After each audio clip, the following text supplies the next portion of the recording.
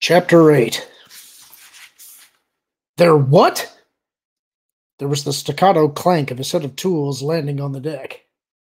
Hang on, I'm on my way. Leia looked up at the ships pacing them.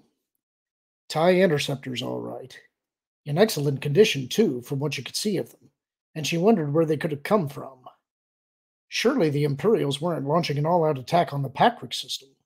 With a sector conference over and the delegates on their way back to their home systems, there was nothing here they could possibly want. Unless, of course, they were the backups for the first three fighters, in which case they were here to make sure the job was finished. With the screech of boots on hull plates, Han skidded to a halt beside her. What are they doing? He panted, peering up at them. Leia frowned. Nothing, she said, realizing belatedly just how odd their lack of activity was. To just sit out there and watch them crash seemed overly sadistic, even for Imperials. At least for line soldiers, she'd known some Moffs and Grand Moffs who would have reveled in something like this. They're maneuvering, Han said, suddenly, pointing. That one on the left. See? He's drifting out a little. I see, Leia said. But what's the maneuvering for?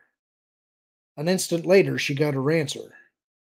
In perfect unison, a bright yellow disk connected by a yellow cable shot out from the underside of each of the four ties, slamming solidly onto positions on the Falcon's upper hull. The cables went taut, and with a jerk that nearly knocked Han off his feet, the ship's descent abruptly slowed. Leia looked up at Han, saw her own bewilderment mirrored in his face.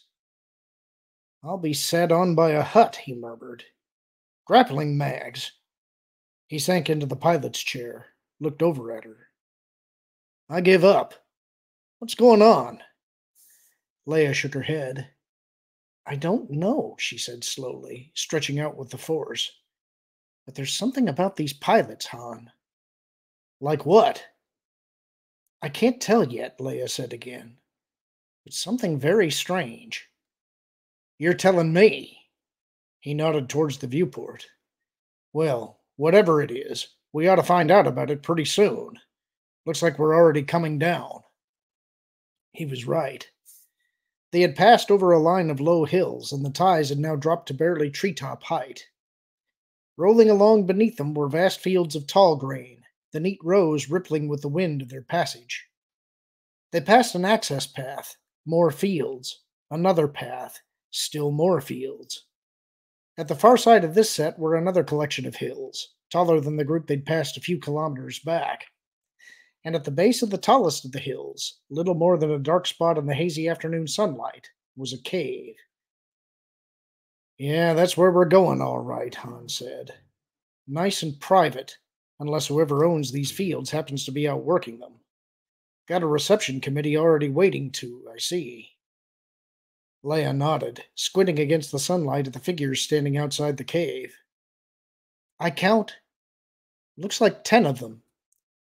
Plus the 4 TIE pilots, plus whoever else is hanging around inside, Han agreed, reaching under his control board and retrieving his blaster and holster from the storage niche there. You have a plan? Leia asked, eyeing the blaster. Not really, Han said as he buckled on the holster. I'm not going to charge out shouting if that's what you're worried about. If they wanted us dead, they would have just let us crash. Maybe they think the children are with us, Leia said, a shiver of unpleasant memories running through her. After all the times her children had been kidnapped or threatened. If they do, they're going to be real disappointed, Han said, his tone deadly. Deliberately, he checked his blaster and shoved it back in the holster. And in a lot of trouble, too. He nodded towards her waist. Almost time for the party, Han. Shouldn't you be getting dressed, too? Right, Leia said, pulling her lightsaber out of her board's storage compartment and hooking it to her belt. Calming her thoughts, she reached out to the Force for strength and wisdom. I'm ready. A minute later, they reached the hills, and directly in front of the cave, as Han had predicted, the TIE slipped into full repulsor lift mode and eased the Falcon smoothly to the ground. They released the grappling mags and reeled them back in, and with practiced ease lined up began maneuvering one by one into the cave. At least that explains how they showed up from nowhere, Han commented as he shut down what was left of the Falcon's systems. Three'll get you the hand pot. This is one of Grand Admiral Thrawn's sleeper cells. I always thought those were just a myth, Leia said, gazing into the darkness of the cave. Disinformation the Empire came up with after Thrawn. Well, after we thought he was dead. I'm still not convinced he isn't, Han growled, standing up and stepping back towards the door. No point in putting this off. Let's go see what they want. One of the reception committee was waiting at the bottom of the ramp as Han unsealed the hatchway. He was a tall man, roughly Han's height and strongly built, with dark eyes and a thick shock of long black hair. "Hello," he said, nodding as they started down the ramp. His voice was genial enough, but there was a definite tension in his face and stance. "Either of you hurt?" "Counselor, you're bleeding." "Just a scratch," Leia assured him, rubbing at the dried blood. That odd sense she'd felt with the TIE pilots was back again, stronger than ever. "It's already mostly healed." The man nodded back, some of his black hair dropping across his eyes with the movement. "Yes, of course. Jedi healing techniques." "Where's the rest of your group?" Han asked, glancing around as they reached the bottom of the ramp. "Checking out your ship," the man replied, pointing behind them. Leia turned. The others they'd seen waiting were walking around under the Falcon, looking and poking as they assessed the damage. "That second Corlier did a number on you, didn't it?" the first man continued. "You're lucky. If he'd rammed you a little higher up, he'd have taken out your power core and probably breached your hull along with it." "So those were Corlier flash ships, huh?" Han said, his tone that of one professional exchanging shop talk with another. "I've heard of them, but never seen one before." "They're not very common," the man agreed. "But since the Corlier Combine doesn't put serial numbers on any of their models, they're a favorite of people who don't want their identities traced." "Sort of just the opposite of TIE interceptors," Han said pointedly, nodding back towards the cave opening. The man gave him a bittersweet smile. "Something like that," he said. "My name's Sabman Devist, by the way. Welcome to Imperial Sleeper Cell Genth 44. "Nice to be here," Han said, with only a hint of sarcasm. "So what happens now?" "We talk," a voice came from their right. Leia turned. Coming around the side of the Falcon was a man dressed in a TIE pilot's flight suit. About Sabman's height and build, she noticed, with a shorter version of his same black hair and a well-trimmed beard. "My name's Kareb Devist, Counselor Organa Solo," he said as he crossed toward Sabman. "I'm sort of the spokesman for this group." "You're Sabman's brother?" Leia asked. The family resemblance was obvious. Kareb smiled faintly. "That's what we tell people," he said. "Actually," he stepped to Sabman's side, "seeing as you're a Jedi, I don't suppose it'll take you long." Leia frowned, wondering what he was getting at. The two of them just stood there, watching her, Sabman's hair rustling in the breeze. And then abruptly it hit her. Sabman. Kareb. She twisted her head. Behind them, the men who'd been examining the Falcon had come out from under the ship and were standing silently in a row, also watching. Different clothing, different hairstyles, some with beards or mustaches, here and there a scar. But otherwise identical. Completely identical. "Han?" "Yeah," he said. And as she focused on his thoughts, she knew that he'd caught on too. "Brothers, huh?" Kareb shrugged uncomfortably. "It sounds better," he said quietly, "than clones." For a long minute the only sound was the soft hiss of the breeze rustling through the tall green stalks. "Ah," Han said at last, his voice studiously casual. "That's nice. So, what's it like being a clone?" Kareb smiled bitterly. The exact same smile, Leia noted with a private shudder, that Sabman had shown a minute earlier. "About as you'd expect," he said. "It's the sort of secret that gets heavier with time and age." "Yeah," Han said. "I can imagine." Kareb's face hardened. "Excuse me, Solo, but you can't possibly imagine it. Every time one of us leaves this valley, it's with the knowledge that every outside contact puts our lives and those of our families at risk. The knowledge that all it will take will be one person suddenly looking at us with new eyes, and the whole carefully created soap bubble of the ever so close Devist family will collapse into the fire of hatred and rage and murder. I think you're overstating your case a little, Leia suggested. We're a long way past the devastation of the Clone Wars. The old prejudices aren't nearly so strong anymore. You think not, Counselor? Carib countered. You're a sophisticated woman, a politician and diplomat, fully accustomed to dealing with the whole spectrum of sentient beings. And you're good at it. Yet you too are feeling uncomfortable in our presence. Admit it. Leia sighed. Perhaps a little, she conceded. But I don't know you as well as your friends and neighbors do. Carib shook his head. We have no friends, he said. And if we're a long way past the Clone Wars, we're not nearly so far past Grand Admiral Thrawn's use of soldiers like us in his bid for power. Is that who you're working for now? Leia asked, studying Carib's face. There was something disturbingly familiar about him. The orders have come in over Thrawn's name, Carib said cautiously. But of course you can put any name on any order. Beside her, Leia felt Han's sense suddenly change. I got it, he said, with a soft snap of his fingers. Baron Fel, right? Baron Sunter Fel? Leia asked, her stomach tightening with the sudden realization. Yes, that was who Carib reminded her of. A young Sunter Fel. Once the Empire's top TIE pilot, Fel had married Wedge Antilles' sister and then been forced to strike a reluctant deal with Rogue Squadron to save his wife after Imperial Intelligence Director Yisan Isard set out to kill her. The rescue had succeeded, but an impeccably laid trap had subsequently snared Fel himself back into Isard's hands. At that point, he'd disappeared, presumably to a brief trial and a quick execution. Except that all that had happened only a few months after Endor, years before Thrawn had returned from the unknown regions and begun his cloning operations. Which left the question. Han got there first. So how come Fel lived long enough for Thrawn to get the cloning tanks up and running? He asked. Carib shook his head, a brief flicker of pain crossing his face. We don't know, he said in a low voice. Our flash learning didn't include any of Fel's personal history. We assume. He hesitated. We can only assume that whatever sympathies he might have had towards the New Republic were burned out of him by Isard. Or by Thrawn? Han asked.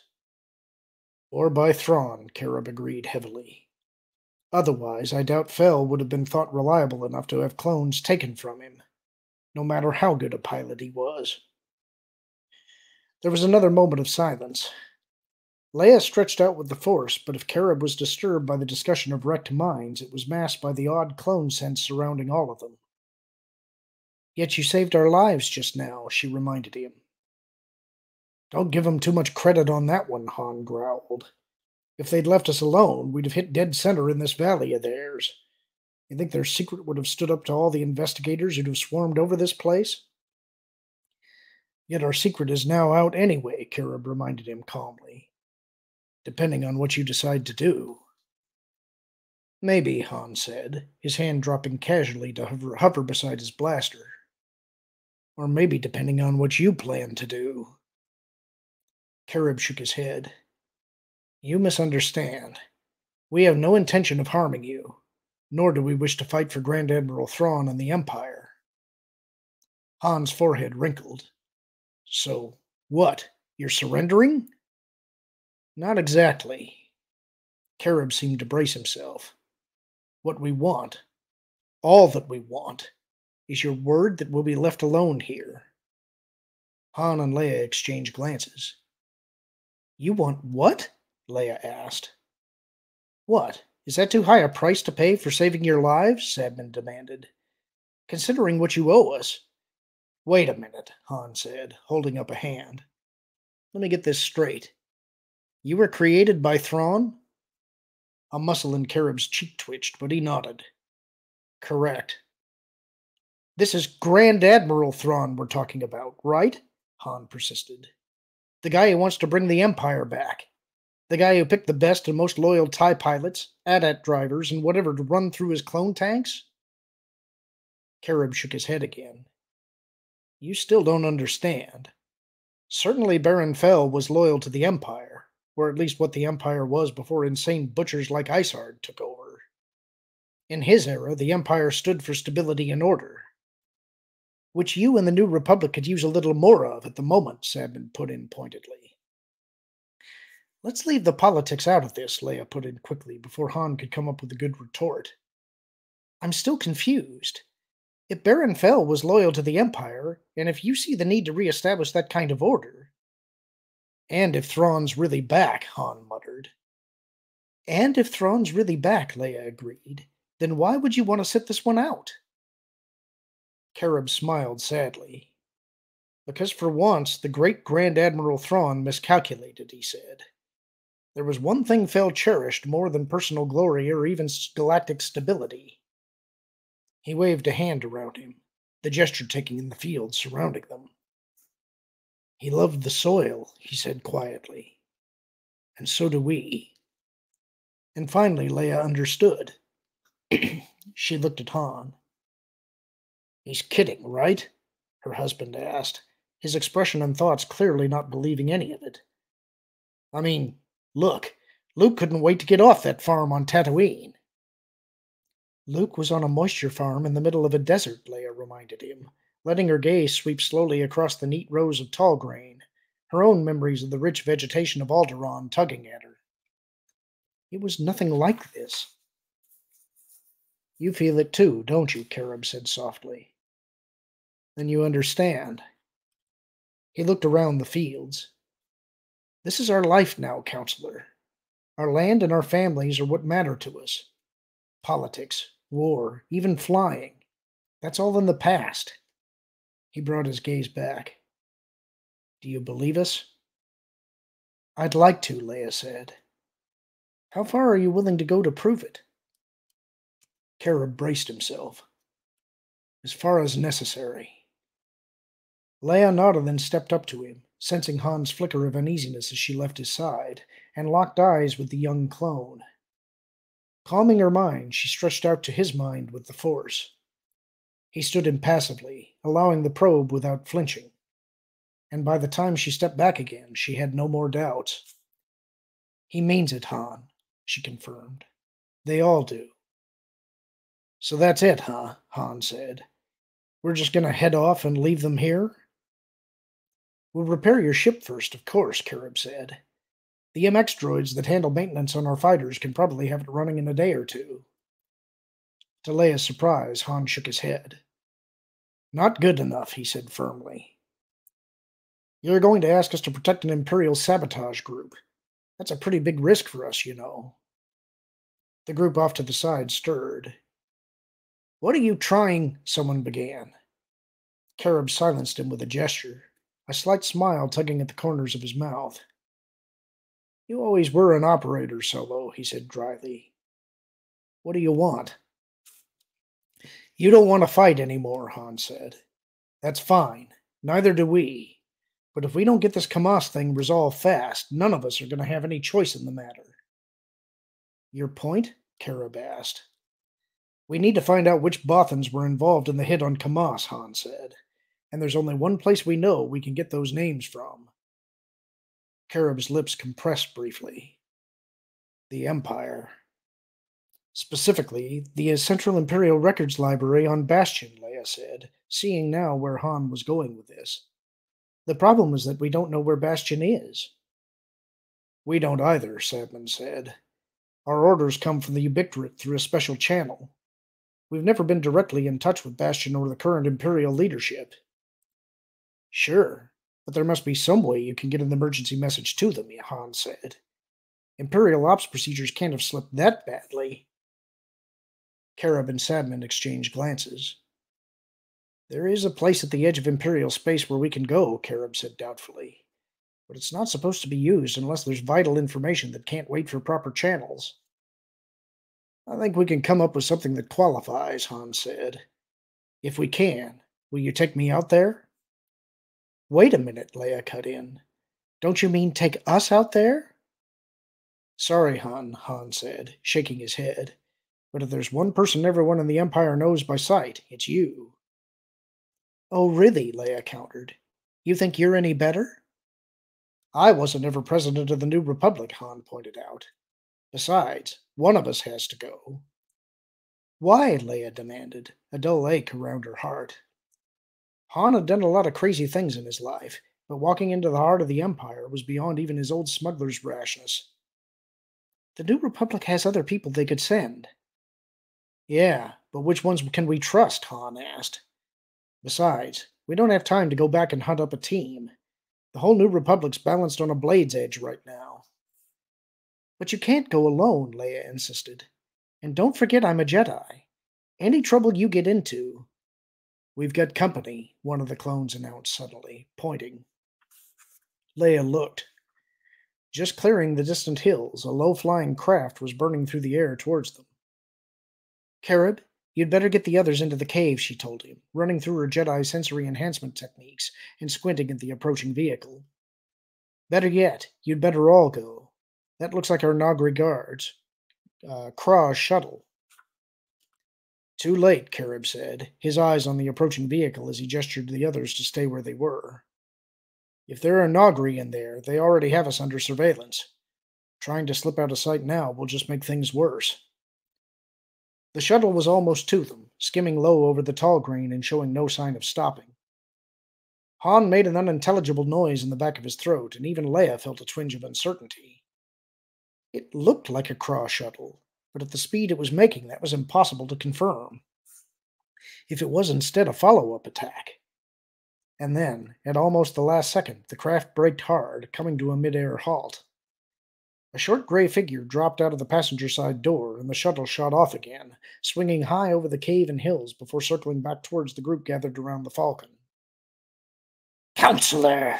Barkim said gravely, recovering his balance quickly after his 3-meter drop and marching towards them. He had no visible weapons, but with a Nagri that didn't mean a lot. "The Packwick defense monitor said that a ship had come under attack, and surmised it was yours. We are pleased to find you uninjured." "Thank you, Barkim," Leia said, keeping her voice as gravely unemotional as his. What he really wanted to do, she knew, was to express his deep shame and self-loathing that he and Sakashak hadn't been out there to help protect them from the attack. But he would never reveal even a hint of such feelings in front of strangers. "We appreciate your concern," she added. "And as you see, we were able to land safely among friends." "Yes," the Nagri said, his eyes measuring the group with a single well-trained glance. "I presume you will now be..." His voice faltered just slightly. "Returning with us." An almost undetectable slip, but for Leia it was enough. "No, it's all right," she said quickly, taking a step towards Carib. "They're not going to hurt us." "You do not understand," Barkim snarled. There was contempt suddenly in his voice, and a blaster just as suddenly in his hand. "They are Imperial clones." "They're clones, yes," Leia said. "But they're on our side now." Barkim spat. "They are Imperials." "So were the Nagri once," Carib said quietly. Barkim's blaster twitched towards him, his large black eyes flashing. Any mention of their long servitude to the Empire by outsiders was considered a deadly insult. "No," Leia said firmly, reaching out with the Force to turn the blaster muzzle aside. "They saved our lives, and they've asked for sanctuary." "You may trust them as you choose, Counselor," Barkim said darkly. "But I do not." But nevertheless, the blaster disappeared. "There was an urgent transmission from Coruscant for you shortly after you departed, Packwick Major," the Nagri said, waving a stand-down signal towards his partner in the circling shuttle. "Did you receive it?" "No," Leia said, frowning. She hadn't realized the Nagri were able to tap into their private communications. "It probably came in while we were being jammed. Did you get a copy?" "Sakashak will bring it," Barkim said, nodding his head fractionally towards the shuttle now landing off to the side. We, of course, did not attempt to decrypt it. Which didn't necessarily mean that they couldn't do so if they'd wanted to. Have him bring it into the Falcon, please, she instructed. I'll go get the decrypt ready. You wait here with Han and help Karib and the others get repairs organized. 10 minutes later, seated at the Falcon's game table as Sakashak stood watchful guard between her and the hatchway, she slid the data card into her data pad. The message was short, and very much to the point. Leia, this is General Bella Bliss. I've just received some vital information and urgently need to talk to you. Please stay on Patrick Minor. I'll be arriving there in 3 days and will meet at you at the North Barris spaceport. Please treat this communication with the utmost security. Leia frowned, the skin on the back of her neck tingling. What in the worlds could Bella Bliss have found that he would need to come all the way out here? And why her, of all people? There was the clank of boots on metal, and she looked up to see Han stride in past Sakashak. Looks pretty straightforward, I guess, he reported, sliding into the seat beside her. The head droid thinks they can have her back together in a couple of days. So what's this big important message? Wordlessly, Leia handed over the data pad. Han read it, his forehead wrinkling as he did so. This is interesting, he declared, setting down the data pad. How did Bella Bliss know we were here? Gaversom must have told him, Leia said. He's the only one who knew we were coming to Patrick Minor after the conference was over. Yeah, well, those 3 Corliers knew it too, Han said pointedly, swiveling the datapad around to look at the message again. How sure are you that this is really from Bella Bliss? About as sure as it's possible to be, Leia said. It has his signature code, plus the bridge break confirmation. That's what? That crypt-embedded code trick Gent came up with a couple of months ago? That's the one, Leia said.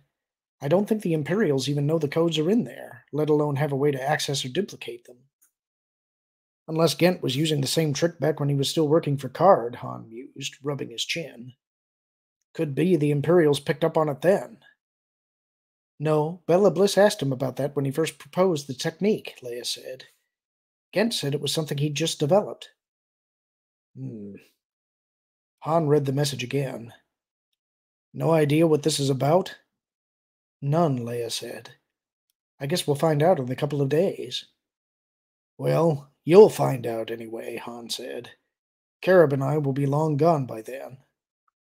Leia took a deep breath, the ache returning abruptly to her chest. Han. No argument, Han said quietly, reaching over to take her hand. I don't like it either, but if we don't get this stopped, everything's going to go up in smoke. You know that better than I do. We don't know that, Leia argued. We've got the New Republic government and Luke's Jedi students to help hold things together. If it comes to civil war, we can force the Bothans to pay whatever reparations are necessary, even if it winds up wrecking their economy. You really think the Diamala will let Gaversom force them into that kind of self-destruction? Han countered. Not to mention the Mon Cals, the Sifkrees, and whoever else is lined up on the Bothan side since yesterday? Come on. We didn't win the war with wishful thinking. Well, then what about Card? Leia asked, trying one last time. What about him? Han asked. Just because he's gone out looking for a copy of the Kamas document doesn't mean he's going to find it. Matter of fact, he didn't seem too confident about it himself. If he had, he would have asked for half the payment up front. Leia glared at him. I'm being serious. So am I, Han said, squeezing her hand. You think I want to go walking into the middle of the Empire? Look, you can talk all you want about holding things together, but if the New Republic blows, you and Gaversom and all the Jedi in Luke's school aren't going to be able to put it back together. And if that happens, what kind of life are Jason and Jaina and Anakin going to have? Or Chewie's cubs? Or Kraken's grandkids? Or anyone else? I don't like it any better than you do, but it's got to be done. Leia took a deep breath, stretching out to the Force. No, she didn't like it at all, but at the same time, paradoxically, it somehow felt right. Not pleasant, certainly not safe, but right. You aren't going alone, are you? She sighed. I mean, someone besides Karib? Yeah, I've got someone in mind, Han said, his voice an odd mixture of relief and regret. Relief, she suspected, because his Jedi wife wasn't going to insist he not go. Regret for exactly the same reason. Leia managed to smile. Lando? How'd you guess? Han said, managing an answering smile. Yeah, him and a couple others. He half turned to look at Sakashak. Not you, in case you were going to ask. I would advise you to reconsider, Sakashak said. A Nagri guard disguised as your slaves could be unobtrusive even on an Imperial world. His eyes flicked to Leia. We have already failed you twice, Lady Vader. First on Bothawui, and now here. We could not endure the shame and disgrace of a third such failure. Disgrace isn't going to matter much if you get us picked up 10 steps off the ramp, Han pointed out. Sorry, but Lando and me can do this ourselves. You just keep an eye on Leia, all right? Do not fear, Sakashak said, a dark menace in his voice. We will. Under the table, Leia caught Han's hand. So much for our little vacation, she said, forcing a smile that probably looked as unconvincing as it felt. The look that flickered across Han's face made her wish she hadn't said that. I'm sorry, Leia, he said, in a low voice. We never seem to get a break from all this, do we? Not very often, she agreed with a sigh. If I'd realized at the beginning how much all of this was going to cost. I don't know. I do, Han said. You'd have died on Alderaan. Palpatine would still be running the Empire, and I'd be still shipping spice for slime tails like Jabba. All that by itself makes it worth it. You're right, Leia said, feeling slightly ashamed of her moment of self-pity. When were you and Kareb planning to leave? Well, let's see, Han said, consideringly, an unexpected glint of roguishness touching the somber tone of his emotions. I've got to get a transmission across to Lando, and Kareb's got to roll their freighter out and run a check on it. And he's a family man, too, so he's going to need time to say goodbye to his wife and kids. So let's say tomorrow morning? Translation. He'd told Kareb they weren't leaving till morning, with whatever excuses he needed to make it stick. Thank you, she said quietly, squeezing his hand and trying the smile again. It felt much better this time. It's not what I was looking for, Han said, but I guess it's better than nothing. Much better, she assured him. But do you think all of these crises can wait an extra night? I don't know, Han said, sliding out of his seat and offering her his arm in one of those old Royal Alderanian gestures he too rarely used. But I guess they'll have to. And that's the end of the chapter. Hope you enjoyed it. Talk to you soon.